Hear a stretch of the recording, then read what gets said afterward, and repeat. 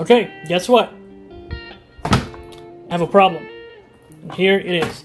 So before I begin, this is a case I got for free, and I'm looking into cases for my DJI OSMO, but for now, this is what we got. So I got everything Velcroed in. Even these have some Velcro attachments, and they're stuck there. This is my battery cases. I got one battery in charge right now, it needs to be charged.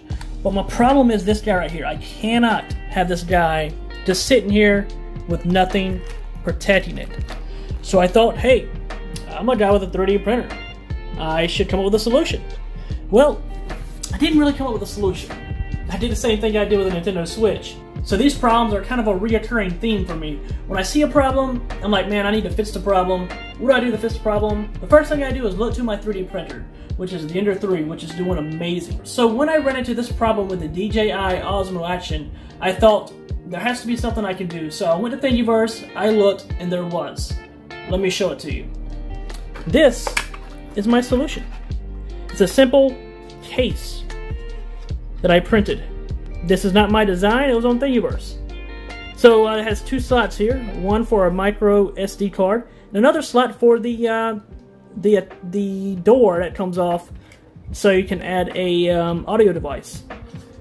So yeah, this came in handy. It fits a lot of my problems with this case. So I'm really not in a hurry to get a new case, but basically, you pop it in right here. It's kind of hard to do with one hand. And then you just close it. And there it is. Now this one will not close all the way. That's my fault. I think I broke the little clip that comes with it. But it gets the job done. Just wrap it around the camera. Boom, it's there. So all I have to do now, put this guy in here, shut this, put it in my travel case, and we're good. There's nothing I need to worry about. This guy's protected. I don't have to worry about it hitting any of my other nicely rigged devices in here. So yeah, that sounds a very unique problem that is unique to me. And boom, it shuts. I can zip it. Zip it with one hand here because I'm super talented.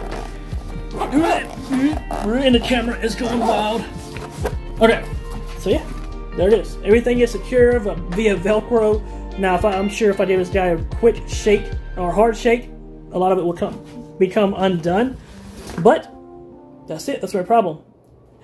So yeah, I know a lot of you are thinking, why not just buy a new case?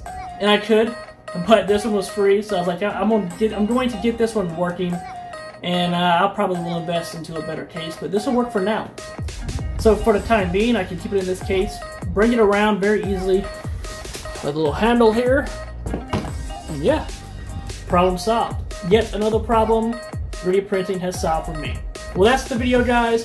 Thanks for watching for this, I don't know what I'm calling this, I guess a quick fix. No, that's too close to Chris fix. I don't know, short takes. Maybe. But guys, thanks for watching. I'll see you guys in the next video. Bye, guys.